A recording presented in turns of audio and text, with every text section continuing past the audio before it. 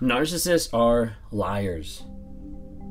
How often are you in a relationship with someone that you start noticing small little things in the arguments, in the regular conversation, in regular day-to-day life that you start looking and like, it doesn't add up.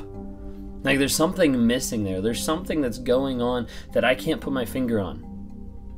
And a lot of times in relationships, I think women have a very good intuition, period. But a lot of times you'll have partners that have just an intuition of like something is off. The communication has changed, the connection has changed, the interaction has changed, the sex has changed. Like something is different. And oftentimes in those moments, they'll kind of hide it or they'll push it down and be like, no, like it's probably just me. You know, maybe they bring it up to the toxic person. They say, yeah, it's just you. Like they put the blame back on you. But ultimately, when it boils down to it, a lot of times in the relationships, your gut isn't wrong. It's just you're being lied to. And time again, the narcissist will bring these lies up and will continue to manipulate the situation for their best interest, for their own gain. I think the lies contribute so much to the idea of the trauma bond. And the reason why is it develops something called cognitive dissonance. At its very base level, cognitive dissonance is where actions don't match words, or words don't match actions. But they're both there, and they're both very confusing. Think of it this way. If I, at the very base level, if I slap you in the face, and then I say, I love you. Then I slap you in the face, and then I say, I love you. Then I slap you in the face, and I say, I love you. Then I slap you in the face, and then I say, I love you. It might start to be confusing, because you're like, wait a second. I'm associating the slap with the other person saying they love me. Over a period of time, you start to associate that that slap means that the other person loves you. Or that slap demonstrates love. Or that slap shows that that's the only love you can get. And oftentimes will make you feel worthless, devalued, and helpless in that relationship. Oftentimes hopeless, thinking there's not a way out, and there's not a person who would love me because I'm such an awful person, or I don't have self-worth, or I don't have that self-esteem, because you start internalizing and taking that. The narcissist puts that on you through periods of lies. Through the highs and the lows, through the ups and the downs, through the back and forth, through everything that comes to a place where they lie so much. With that cognitive dissonance, it's very much in your face, and oftentimes along the lines of like gaslighting. Of you looking and you seeing something happen, and they say it didn't happen. Of seeing an action happen, and they deny that it ever existed. Of seeing words that were spoken, and they deny that you ever heard that. I was talking with someone the other day on a one-on-one, and she was recounting this whole conversation that she had with her ex-husband, and they had this conversation in the kitchen, and it blew up into this big argument and everything. And in their house, they had security cameras, and they had cameras in different sections of the house. And they had a camera there that recorded not just video, but also audio. So as they're arguing, as they're going back and forth, the husband, the ex-husband at this time, but the husband said, you know, a certain phrase. And she was like, I can't believe like you said that to me. And his response was like, I didn't. Like, what are you talking about? Like, I didn't say that. She went and grabbed the iPad, played back the video for him to be able to watch their conversation just a few moments before, played back the video and watched as he said that phrase. He looked at the video and he looked at her and he's like, I didn't say that. She's like, what are you talking about? Like, here, it's here in the video. She played it again. She's like, are you saying like that's not you? He's like, I'm just saying I didn't say that. Like that didn't happen.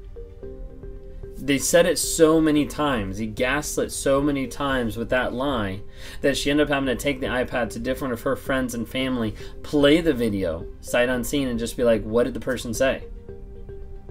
Then they'd repeat the phrase that he would say, and she'd be like, thank you. Because even though she was faced with the truth, even though she was faced with the actual evidence of what happened, the lies and the gaslighting had been so high and been so great that she was doubting her own reality. She was doubting while she watched that video, am what I'm watching, is that actually real? Or am I making it up? because that's what a narcissist wants you to think. They want you to think that you're being oversensitive, that you're being, jealous, that you're just blowing things out of proportion, when a lot of times your gut might be leading you in the right direction. But they're going to lie, gaslight, and manipulate so that you don't get an idea of what is actually going on. With the lying, it stems from the idea that nothing is ever their fault. They don't want to take accountability, responsibility, or blame for anything that's going on. And lying oftentimes seems like the easiest and the best route to be able to do that. Now you might think, like, it doesn't sound very easy. Well, no, but for the narcissist, they think it's the easiest way because they're avoiding that accountability, that responsibility. They're avoiding guilt, and they're avoiding shame. And so in that aspect, when you're looking for a quick fix, like just being able to lie about it, have it disappear, feels like the easiest option, feels like the best option for a narcissist. So they just make it disappear, compartmentalize it, shove it to the side, throw it in the back of their mind, and move on. Like, it's okay, I don't have to worry about it. Then you have the lies of omission. How many times did you catch your narcissist in a lie and then they're like, oh, well, I just forgot. Or, oh, well, I didn't tell you about that. Or, oh, that wasn't important. Or, oh, I didn't want to tell you that because I didn't want you to hurt you. You'll find different aspects as you watch their stories, as you watch how they communicate, that there starts to become gaps. There starts to become bigger, longer, different gaps in their stories that just doesn't make sense. And you start to ask about it, and maybe sometimes the truth comes out, or maybe sometimes they just make up something crazy. But do you notice gaps in their stories? Do you notice gaps in their communication, or things that just don't add up? And as you start to look, a lot of times they think like, oh, it's okay. Like, I didn't actively lie. I didn't say I didn't do this. I just didn't say I did anything. That's still a lie. But a lot of times the narcissist will make you think that it's not, or will try to gaslight into thinking that that's okay, that they just forgot. With people in memory, sometimes it can get tricky because people are like, wait a second, my narcissist, they forgot everything. Okay, well, there's also a big aspect that forgetting is an easy way to avoid. If I can avoid what you told me, then I don't have to feel accountable or responsible for the things that you've asked me to do. And so a lot of times there would be the aspect of like, oh, I forgot. Oh, I didn't remember. When the majority of the time there was that remembrance, there was that thought there, but there is the active thought of how do I get out of this? How do I run away from it as quick as possible? Well, I'll just say I forgot. Now, is there times I think that narcissists have gaps in their memory? Yes, but I think those are farther in the past than they are the present. The majority of those gaps that happen are normally immediately in the present. I think over a period of time, as you have someone who has been lying for years, who's been gaslighting people for years, can end up turning it back on themselves because they don't want to acknowledge something that they have inside. They end up gaslighting themselves and end up having memory gaps. I don't have the data or the proof for it. I just have my own life to say like, hey, this is what I've experienced.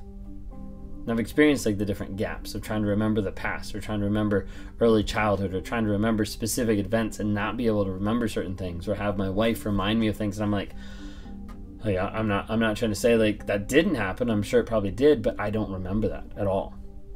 And it might be stuff that like I hid or I compartmentalized and like threw away the box. But the narcissist lies constantly. They're going to spend a lot of time rationalizing their behavior than they ever will improving it, than they ever will like trying. And I think the thing that's probably the most confusing for survivors and people that are victims of narcissistic abuse is like trying to understand and clear the fog. Someone came up with the idea that FOG stands for fear, obligation, and guilt. Trying to clear the confusion that all that stuff puts on your mind, the confusion that puts in front of your eyes, that you're not sure what is actually right, what is actually true in the relationship. Am I actually in a real relationship? Like, what is actually going on? And a lot of times the narcissist leads you into that fog. They lead you into the aspect, like think of it, they take you into the middle of a field and leave you there and let the fog come in. The fog of their lies, of their gaslighting, of their manipulation, of their future faking.